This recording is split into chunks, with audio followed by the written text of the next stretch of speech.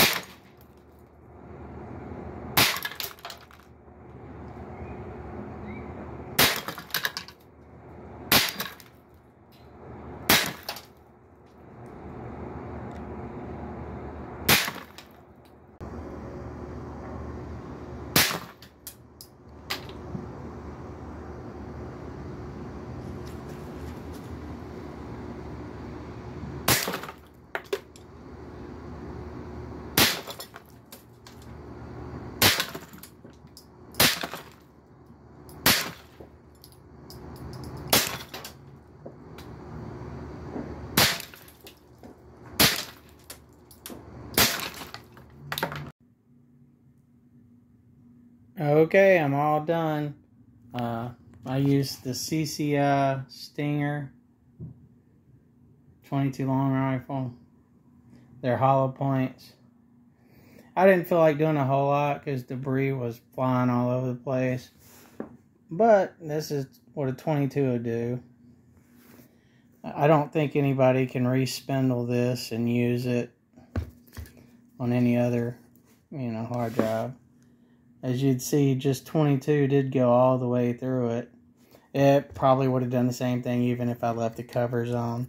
But I just wanted to see the damage it would do. I only shot 20 shots, and it was kind of dark outside. And I was holding the phone in one hand and my 22 in the other. If it was daytime and I had a proper range or set up, it'd be a little easier for me. But, I just wanted to have a little fun. Just kind of show you the results. I thought it was kind of cool. Yeah, I was wearing a face shield, long pants and all that crap. But, yeah, I didn't do very good on this one. That's alright. It's still destroyed and been erased with a magnet system. But yeah, that's pretty good. I mean, this one's not too bad, but yeah, you can see it went all the way through that, and that's just a 22. These discs are fairly tough right here. I don't remember what they're made of.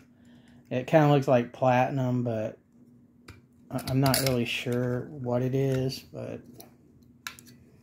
I used to play with these all the time as a kid. I would take apart the hard drives, hang them from my mirror. Well, not a kid. I mean, I'm like 48 years old, so